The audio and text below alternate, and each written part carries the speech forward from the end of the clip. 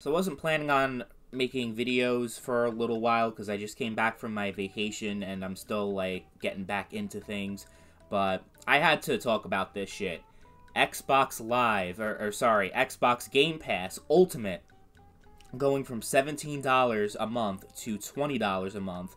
And then for the annual subscription for the Game Pass Core, which is essentially what Xbox Live Gold used to be, that is going from $60 a year to 75.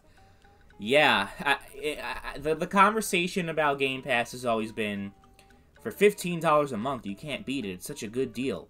Now it just keeps going up and up and up and up and up and up and up. The prices keep increasing and increasing to the point where it's starting to get like, is it really that great of a value? And I know most people are going to say yes because of all the games that you have on there. But it's going to get to a point where they're just going to keep increasing it and increasing it, that it's going to be a lot less enticing. Now, their way of kind of softening the blow is to include a new subscription for $15 a month, so the original Game Pass Ultimate price, but it's only for console gamers, and it has pretty much everything that it has to offer, except you don't get the day-and-date releases. So that's like the big thing for Game Pass. So you get all the old games, and you get the paid online, but you don't get the actual new game. So Black Ops 6 you would not be part of your subscription. For $15 a month, you don't get the new games, which to me I think is insane.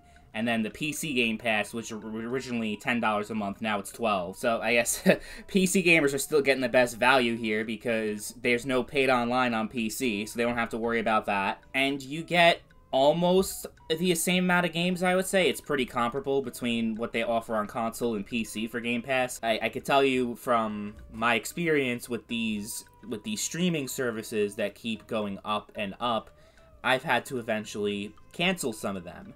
Now, Game Pass, if we're talking about the game streaming market, Game Pass is above all competitors, because what do they really have as competition right now? They have Ubisoft Plus. They have the EA Play isn't really competition because they have a deal with them. Game Pass Ultimate includes EA Play. GeForce Now, is that still a thing? I don't really think so. I mean, it is, but it's not very relevant. PlayStation is not really competing against them. They have the games with the PlayStation Plus, but that doesn't really... It pales in comparison to what Microsoft's offering. So, right now, Microsoft's in the position where they could be like, well, we're pretty much the only game in town, so we can charge whatever the fuck we want and get away with it. But I think, regardless, even if there were 6 other services out there, let's say Nintendo had theirs, Sony had theirs, and everyone had, like, their own streaming and subscription service going, I think it would still, it's just gonna, they're just gonna keep charging more and more for it. And I don't know if people are gonna... I mean, the whole thing is not sustainable. That's the problem. And it's something I've been talking about for a very long time, is that this model, you know, with what they're paying to get all these games on there, and, the day-and-date releases, they're losing out on game sales as a result. They have to do one of two things. They either have to scale back on what they're offering, or they have to increase prices, or, probably both. Realistically, they're going to do both. Because Game Pass is still not profitable. They still have not turned a profit. That's something that people forget and don't want to acknowledge. It's been around for so long. People talk about the success of Game Pass. And, eventually will it be profitable?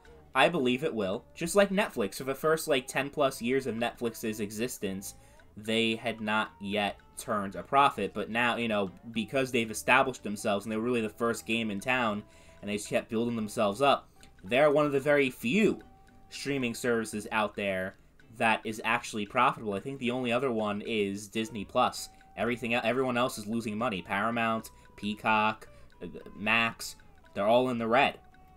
So, it's interesting how the industry keeps changing over the years. I think, within the next few years, it's going to be just like the TV and movie industry, where you're just going to have so many different fucking services that you're not really saving... If you pay for all of them, you're not saving money compared to just buying the games individually, honestly. And, that's where we're headed now. But yeah, the whole paid online thing is just bullshit. Like, that's a whole other conversation. I've talked about it for so many years about console gamers just paying for online multiplayer without question. And Sony, they raised it from like $60 to $80 recently. Microsoft's raising it from $60 to $75 just for the paid online and nothing else. But realistically, it's a greedy thing and it's a horrible thing. And I'm probably not gonna pay the $20 a month, I'll tell you that. Because I would pay the $17 and be like, whatever, and then use the Microsoft rewards points from Bing to make up the difference, sort of. So I don't really pay that much, but if they, like, increase the amount, like, for the Microsoft point redemption, and also, yeah, the $20 a month is just way too much, because if you do 20 times 12, shit, I don't want to do math, but that's over $200 a year, $240 a year, I believe.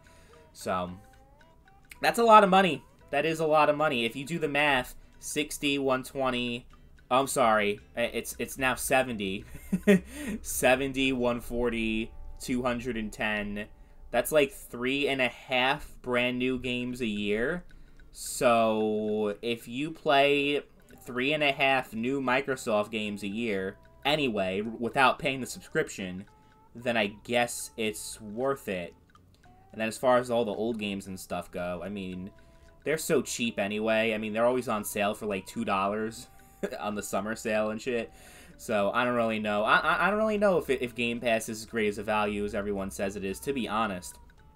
I mean, in some ways it's good, in some ways it's not, but it's just, it's starting to get to the point now where it's starting to make a lot less sense to have the subscription. It really is. But also people are willing to pay it. It's like when they raised the games from $60 to $70, the games didn't get better. The quality of the games didn't get better when they raised the prices and everything like that. Same thing with PlayStation Plus going up. It's funny, the PlayStation service was actually a lot better and more stable when it was free on the PS3 than on the PS4 and PS5. I remember on the PlayStation 4, I just had so many times where I wanted to go online and the fucking shit was down for maintenance, or some bullshit was going on, or I couldn't even, like, load up the PlayStation Store, couldn't load up trophies, couldn't load up all these fucking things. And you know, with it being a paid subscription, it was actually worse. So yeah, it's just because people are gullible and they're just gonna pay it no matter what. If they said we're gonna charge $25 a month, people are probably still gonna pay it too. So that falls on the consumer, honestly, more than the company being greedy or whatever. It's because they know they can get away with it, and that's why they're doing it.